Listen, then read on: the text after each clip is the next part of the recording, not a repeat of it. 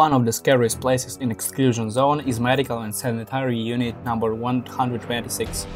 Abandoned hospitals always give an eerie impression. The basement of the hospital makes a much creepier impression. It was there that the suits of the firefighters, who were the first to arrive and extinguish the fire and took on the strongest radiation impact, were transferred. But this is still a flaw. In the area of Chernobyl nuclear power plant, there is a place cannot be visited even in a spacesuit. For 30 seconds there you can get such a dose, after which you will feel dizziness and fatigue. 2 minutes of radiation and you start bleeding. 4 minutes later of vomiting and fever. After 300 seconds, you'll have 2 days to life.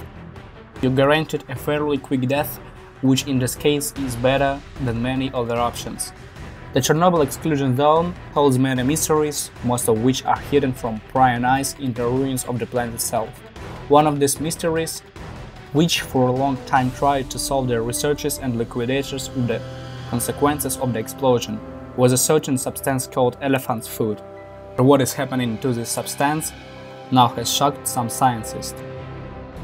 Even 35 years after the Chernobyl disaster, the remains of the nuclear power plant continue to radiate. Work carried out near the emergency unit seems to be having a negative impact, because in recent years there has been a significant increase in the number of signals from the reactor, especially in Unit 4. The number of nuclear fission reactions has probably increased again.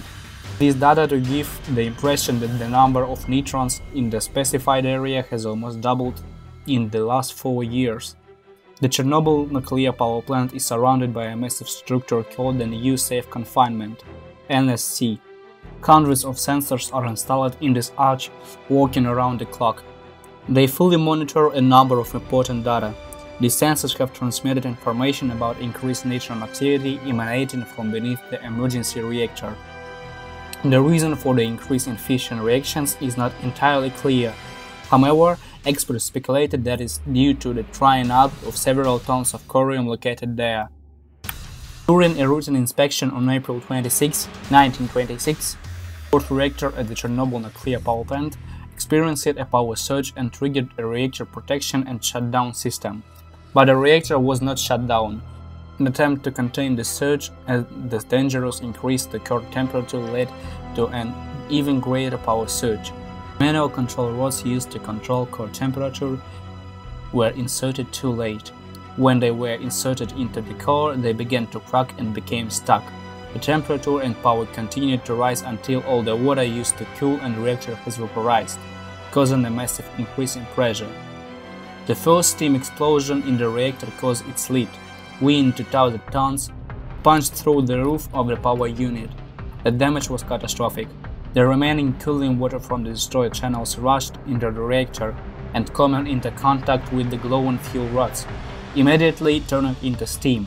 Shortly after the first explosion there was another, more powerful explosion that threw core material into the air. Fire and the spread of radioactive residue began, and signs of the hot heart of the reactor was no longer protected by tons of steel and concrete. The core was no longer cooled. The meltdown began. The radiation background in 1986 reached thousands of photons, which was lethal to humans, but despite this the liquidators managed to shut down the destroyed reactor. After the accident, the liquidators were never able to fully explore what was left under the rubble. The mass of radioactive fuel remaining in the unit was about 85%. By the fall of 1986, swarms of liquidators were battling the nuclear disaster at Chernobyl had reached an underground corridor, the base of emergency reactor number 4. Underneath the reactor they found a black substance that leaked directly from the core. The substance was solid there, and radiation detectors sternly warned the liquidators not to approach it. Pulled out a tripod camera from around the corner and filmed the mass, giving it the grim name of elephant's food. According to measurements taken at the time, the still hot part of the molten rod emitted to such radiation that the lethal dose could be given in minutes. Corium lava in the Chernobyl nuclear reactor. When we talk about core meltdown, it's not just some metaphor. The radioactive materials used as fuel become increasingly hot due to the release of high-energy particles, and this happens until they literally melt into something resembling lava. Chernobyl, the loss of cooling water caused the fuel to melt, some of which was released into the atmosphere. But another part of fuel flowed under the reactor into the pool, melting its base. A stream of radioactive lava that flowed through the pipes and burned through the concrete gradually cooled and solidified. The result was a cluster of stalactites and stalagmites covered with solidified lava, as well as a large black mass that was later called elephant's foot. This corium was also called Chernobylite, not to be confused with a monolith. Uranium rods consist of the zirconium casing and nuclear fuel, uranium dioxide inside. In the event of a nuclear power plant accident, when the temperature exceeds the maximum allowable limit of 700 degrees, the rod begins to deform. When temperature reaches 1200 degrees, the uranium rods melt, turning into a substance consisting of uranium and zirconium. Artificial lava differs in composition from natural volcanic lava. Specialists from the Argonne National Laboratory have recreated the corium to study it in more detail. On the internet, you can find interesting videos posted online by that particular laboratory. On these videos, you can see that the corium has even lower viscosity, which is not surprising because of the temperature of this radioactive slurry, more than 2000 degrees, while the usual volcanic lava is heated at best to 1200 degrees. The lab used more than a ton of uranium dioxide lava in some of its experiments to see how fast corium will break through a barrier like the concrete floor and walls of a nuclear reactor. It turned out to be very fast. Corium melts its way through concrete at the rate of 3 cm per hour. In addition, the researchers experimentally verified that water cooling may not be enough. Corium, destroying everything in its path, will escape in a matter of hours, despite active extinction. Both Chernobyl and Fukushima experienced it in phenomenon. Both nuclear power plant disasters reached the stage of corium formation, while the Japanese claim that the lava did not go beyond the nuclear power plant building. A fact, by the way, that has not been proven. At the Soviet power plant, control over the situation was undoubtedly lost completely. We already know for sure that it happened in Chernobyl. There are photos showing 3-meter high drips of solidified corium. Fortunately, the melting point of the concrete is higher than the melting point of the uranium rods, so the process of melting the concrete and mixing it with the lava cools the corium. Why so much attention is paid to finding the optimal composition of concrete for building nuclear reactors. But there is information that the floor under the active zone of the Chernobyl NPP is built of blast furnace, graphite on concrete, especially in case of possible melt spillage. Ordinary concrete itself would have melted long ago under the action of an elephant's foot, but as concrete resists, for more strongly it heats up. Because the temperature increases the neutron absorption coefficient of the graphite concrete. So why is corium so dangerous? Because the lava can go further than 3 meters outside the reactor, can it? We should not forget about the composition of the substance. Even when the corium is completely solidified, it will be very radioactive of many centuries to come. Measurements of radioactivity and gases emitted from the cooled Fukushima reactor have shown that the corium advanced more than half a meter through the reinforced concrete walls, blocking it during the disaster. The main danger of the Chernobyl corium is that Unit 4 is scheduled to be dismantled in the near future. And in a future video, I will talk about the preparations are already being made there. The emergency reactor will be dismantled on the nuclear reactor rooms, and accordingly, the plan includes the corridors where the radioactive substance itself is located. But it is impossible to remove the melt, because the reaction will instantly resume and the melt can start burning everything it touches. And there is no possibility to drag other absorbers to it because of its complicated location. It will come down to the fact in certain areas that leg will have to be dragged without any protection, which will cause disaster on several levels at once. There will be people in the vicinity anyway. About the danger to humans. Radioactive atoms themselves are unstable. With elements such as hydrogen, there are no special problems, because its nucleus consists of a single proton. But with uranium, which is an isotope with 92 protons and 146 neutrons, we are less fortunate. The more radiation a mass of atoms emits, the more dangerous it is. According to information from Chernobyl, the elephant's food disabled literally and dosimetric devices, having a radiation power of about 10,000 radians per hour. A dose 10 times less is enough to kill a person. In an hour, you will get from the elephant's food such a dose, which corresponds to 4.5 million chest X-rays. In fact, the core formation stage is a very rare phenomenon. It occurs only if there is a chain reaction of excessive amounts of highly active isotopes. But why did it happen at Chernobyl?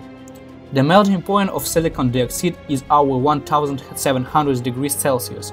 Zirconium, of which the fuel element cladding is made, melts at about the same temperature, and the fuel itself in them at this temperature melted long ago. It turns out that, having left the reactor core, the melt cooled down. But because of the reduced heating, silicon dioxide crystallized very quickly, enclosing the nuclear fuel, which having a lower melting point, could safely continue to flow further. After the nuclear fire was extinguished, the liquidators attempted to contain the invisible threat posed by the emergency core. In May 1986, construction began of the sarcophagus, a giant concrete shelter designed to isolate radiation from the outside world. But it is not completely isolated. Chernobyl sarcophagus has access points that allow researchers to observe the core and workers to re-enter it.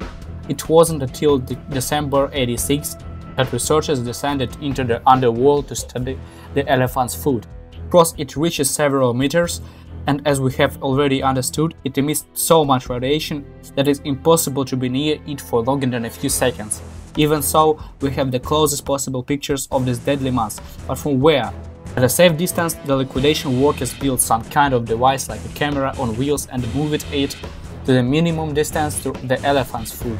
As a result of careful analysis, it was found out that it consists not only of nuclear fuel. In fact, the fuel there is only a small percentage, and the rest of the mass is concrete, sand and pieces of the lead. All of this melted in a single conglomerate of glass down.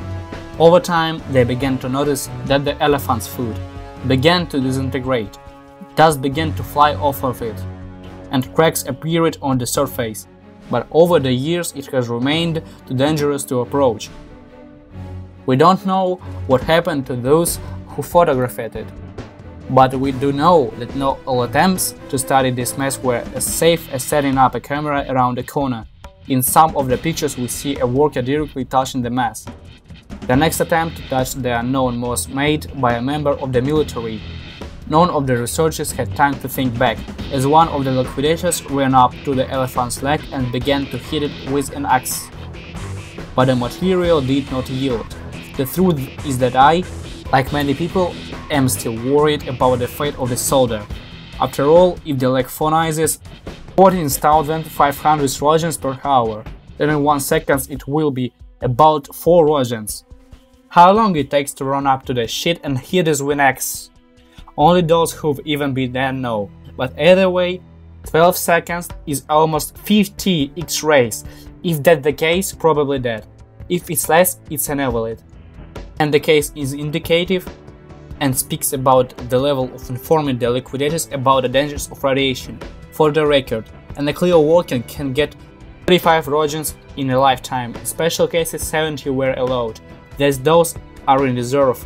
The person gets 50 radians in a month or less, he's dead.